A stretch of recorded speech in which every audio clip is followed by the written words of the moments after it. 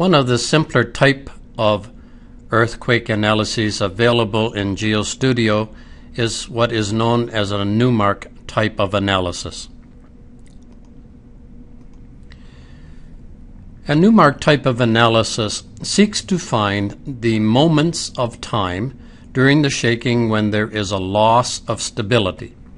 That is to say, the moments of time when the factor of safety is less than 1.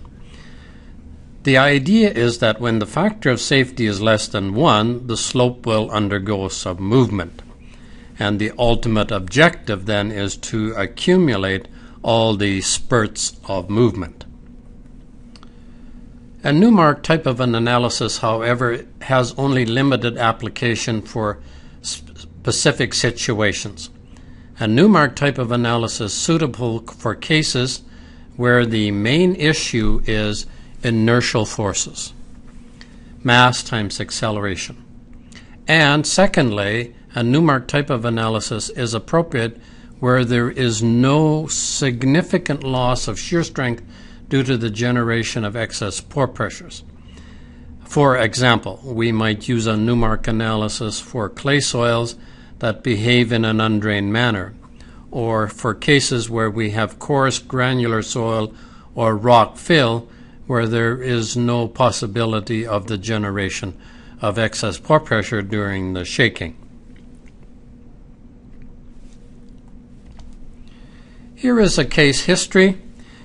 You can see the publication here, and if you're interested in more information, you can go to this publication.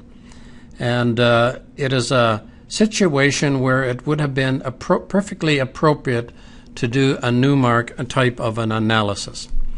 It is a mined waste dam in Peru, and the characteristics of this facility are that it was a dumped unclassified material, and this structure was designed for temporary diversion of water. So most of the time it was dry. There was not much water being retained by this structure.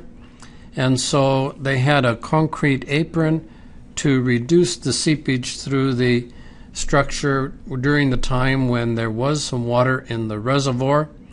And they had some compacted material here. But for the most part, it was just coarse, dumped mined waste. The other observation is that the side slopes are very steep, and so that the static factor of safety was quite low. And what is interesting about this case history is that shortly after the dam was completed, it was subjected to a very large earthquake. The publication says 8.3, but when I was in Lima not terribly long ago at a workshop, one of the participants noted that this was a dam that was at the mine site where he had worked or was working, and said that the magnitude at the dam site was not 8.3, but nonetheless it was well over 7, and it was a very significant earthquake. And as I've already noted, it was dry much of the time and used for temporary storage of flash flood runoff. In the end, after the earthquake, it was evident that there had been a little bit of crust settlement. The publication reports about 5 centimeters of settlement. So here is a case where there was no possibility of generation of excess pore pressures, and the static factor of safety was quite low, and as a consequence, a perfect situation when a Newmark type of an analysis would be very appropriate. So here is the analysis tree for an analysis in GeoStudio. The first thing to do is to establish the in situ stress state. We can do that either with QUAKE or with sigma, but we have to know the stress state in the ground before the shaking starts. Then the second analysis is a QUAKE analysis to do the shaking type of analysis. And then when the shaking analysis is over, the results are taken into slope and in slope we use the quake results to compute the permanent deformation. So the key piece of information that is required in quake for this type of an analysis is a time history record of the earthquake. We need to have a record of acceleration versus time. Without this type of information, it is not possible to use QuakeW. And you can see then, as the structure is subjected to this type of input, that there are times when the motion will be downslope and as a result destabilize the slope, but there are also times during the shaking when the movement is upslope, and it will increase the factor of safety. So our idea here is to follow through the earthquake record and determine the factor of safety at each point during the time stepping through the earthquake record.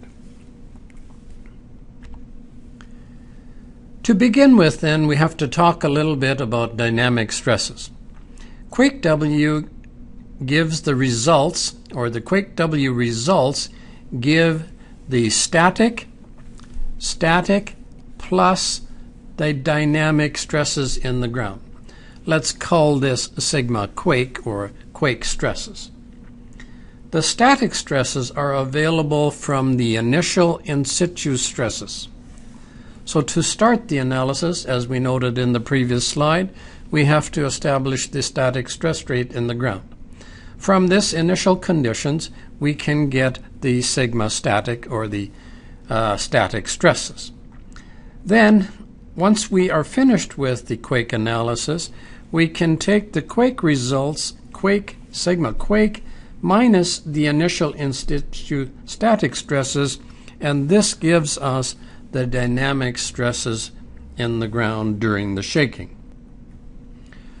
Once the quake analysis is complete, we can take those quake results into slope W, and then we use the same procedure as when we use sigma static stresses in slope to compute a factor of safety. For each time that the quake results are saved, we can then compute a factor of safety. And as a result, in the end, we can produce a graph of factor of safety versus time. So here we have factor of safety versus time, and you can see the oscillation in the factor of safety of the slope during the earthquake shaking. Having this picture of the variation of factor of safety during the shaking gives us some kind of an appreciation for the fact that the factor of safety does change a lot during the dynamic action and during the motion. And as we can already see here, that there are times when the factor of safety is very high, but we already begin to see here, even at this stage, that there are moments of time here where the factor of safety is less than 1. And so to follow the Newmark thinking, there is some movement during the time when the factor of safety is less than 1, and our objective here is to accumulate the movement during these short spurts of time. In order to do that, we have to first of all determine what is known as the yield acceleration. So again, using the same procedure as in a sigma slope factor of safety analysis, the dynamic mobilized shear force at the base of each slice is computed. So that's the first step. We compute the dynamic mobilized shear force at the base of each slice, and we do this by taking the quake results minus the static stresses, and then we get the dynamic stresses, and from using more circle techniques, we can then find the mobilized shear at the base of each slice, exactly the way we do when we use static stresses in slope to compute the factor of safety. Next, the dynamic mobilized shear force along the slip surface is tallied up. we get the total value of the dynamic mobilized shear along the slip surface. And then the next thing is to take the average acceleration is then computed as the total mobilized shear divided by the entire sliding mass. And so we get A is equal to the force, which is the total mobilized shear force, divided by the mass of the slice, gives us an average acceleration. We do this at each time step during the shaking. And in the end, we get this type of graph. So at each time step, we compute an average acceleration, and we produce this graph. And then once we have this graph, then we come along where the factor of safety is 1. And where the factor of safety is 1, we pick off the acceleration, and that is this acceleration is known as the yield acceleration. So the key piece of information then is that we need to know the yield acceleration, which in this case, in this example, might be 0.11.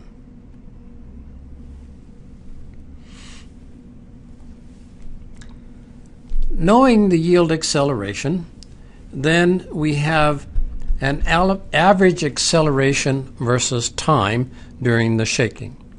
And so now we know the yield acceleration, which is just over 1. And so now we come along and we integrate the area where the yield acceleration is greater, or the average acceleration is greater than the yield acceleration.